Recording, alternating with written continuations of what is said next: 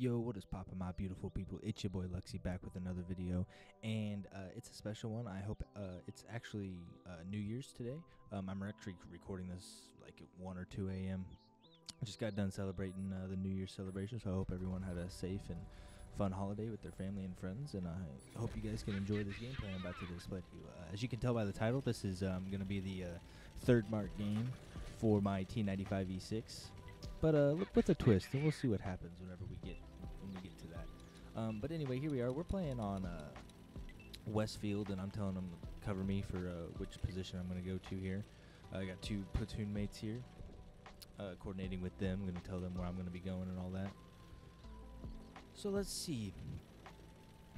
Let's see what we can do here. I think I do believe I was at like 94.2 something, I believe, at the beginning of this game. 94.2, 94.3 something. So let's see what we can do in this battle. See, I was worried about a light tank going to the G6, G7 area, but it turns out he actually went north, so we got lucky there.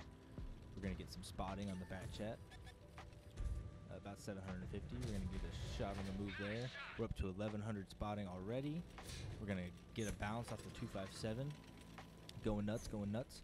1500 spotting now, which is 400. 2000 spotting just on our way over here. Make that 2600, and it's just going up at this point. We only have 407 damage and 2600 spotting. Absolutely nuts. This guy's kind of, he's going wild. That was a bad shot by me. I thought I could get my gun down. I'm just going to be cheeky here. I'm just going to go ahead and go for this. I kind of felt bad about bouncing that shot, and I was like, I'm gonna pin you. And this guy comes around, and I didn't realize this until I was watching the replay, but he actually wasn't fully upgraded. I didn't see that in the game. It was really bad of me. Sadly, my platoon mate's going to drop there. We're already up to 3,000 spotting and 1,200 damage. Going nuts, guys. Going nuts. I'm going to put a shot right into the dirt there. Hit the dirt for about 0 damage. Hit its tracks, you know. We're going to come around. We're going to actually put it into his tracks because we suck at this game. And we're going to make sure we aim our shots because we can't be missing. We got to take this guy out. And missing those shots was not helping. He's going to put one into us. And this is where, my next video is actually going to be on this tank. It's going to be how to play on this tank. But you just have to keep the gun firing in these types of positions. You have to keep the gun firing if you want to make this tank effective. You got to keep the gun working. That's what I'm trying to do here. And we actually low roll there, not able to take out the 257. So he's going to be able to come around, and he's going to get cheeky. I kind of panicked there a little bit, put one into the ground, but luckily he bounces, so we're going to be able to take him out there. We were loading up heat there. I didn't want to take any chances. We're going to wait to get unspotted. And we're already up to about 6,000 combined. Going nuts, guys. Now I realize we're in a bit of a situation. I'm being rushed by 2 heavy tanks. We're going to try to get a cheeky shot into the Iron Army there. We put one into his tracks. And now we're in a bit of a situation. We got a 780 on our right. I can't remember the tank on the left, but there's a heavy tank to our left. I think it was another 257. I'm asking my platoon mate to help, but there's really not much he can do. So I'm trying to figure out, because I can't back up because I'll get shot in my butt. So I'm trying to figure out how I can take on this brand new tier 10 premium heavy. So let's see what we do here. So he's gonna come around. I believe he's actually gonna shoot. Yep, he shoots. I see that, and I'm just at this point, I'm just like, all right, fuck it, we ball. So I'm gonna put one into his lower plate. We're gonna back up, and I see the Progetto. So I'm going to try to get behind the Progetto, and nope, he's actually going to get another shot. So I'm just going to play it. I'm just going to say, go, we're going. Put one, damage his ammo rack. We're going to just keep our gun working. We're going to reload again, go up the hill. We're going to put one in. We're going to use this guy as cover. Back. We're going to reload. Are we going to get it? And no, we are not. We are not able to finish off that 780. Almost pulled off a crazy play there. Anyway, I can't remember how much damage we had off the top of my head, but let's get to those post-game stats and see if we made it there. Let's see. All right, 4,000 damage, 4,400 assisted, and are you kidding me? 94.99%. It left me at 94.99%. So I ended up playing, I think, 2 or 3 more games, and They were really just average. I think I ended up dropping down to 94.82. And then I got to this game right here, guys. And this is the actual 3-mark game on Pearl River. And it's kind of crazy. Let's get to the end. So here we are on Pearl River. I like to play most of my spots pretty much the same. No matter what tank I'm in. I'm telling everyone where I'm going. I like to communicate with my team. I feel like it gives us a better chance to win. Alright, let's see. So I found the only counter is like the F4, F5 area, which we're actually going to see right about, it's going to be coming up. I think there's an E75 that ends up going there and messing everything up. Yep, there's an E75. Where that E75 is, the perfect counter to what I try to do on this flank. And I'm actually really irritated that he goes there because it ruins my whole plan. So I actually decided to push up here because aggression, I like to be very aggressive when going for these marks. So I'm trying to just spot for my team. That's what I usually try to do when I try to go for these marks of excellence, which is another video idea I want to do. I want to go over how to and really how they work.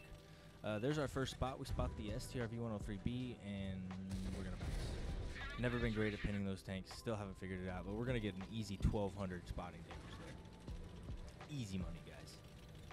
But really, it's just about playing the whole peekaboo game here, and you can see the clear detected symbol there. And I was kind of freaking out. I didn't know what was looking at me. So now we're going to poke, and that's what it was. Very scary. We're going to put a shot into that shit bar in there. And really, it's just, I see artillery looking at me, so now I'm going to try to back up behind this rock here. We hit it. I'm worried an artillery round's coming in, and it never comes. But he's still looking at me. And then I realized there's a 5120 behind me. Now I'm kind of worrying, but don't worry, I got teammates. Put one into the 5120. Looks like my team's going to take him out. We're going to go forward right about now, and already missed. Dodged that already round. Let's go. We're up to 2,000 spotting, 1,100 damage. We're going to bounce around off the 4,005. Very lucky there, and we're going to RBRT around into him. Kind of freaked me out. Got very, very lucky. Could have easily swayed the game there. That was nuts.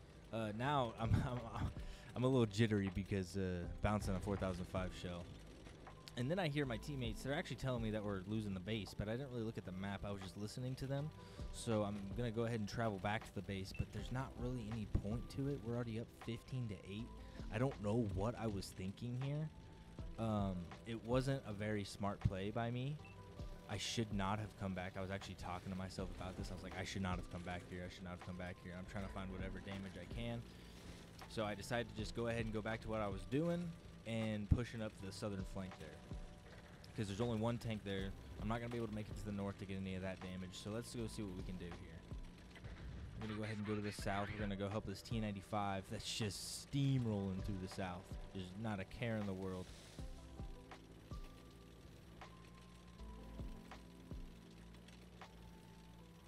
But yeah, at this point, I was actually really nervous because there was only 5 tanks left, and I was like, I need some damage.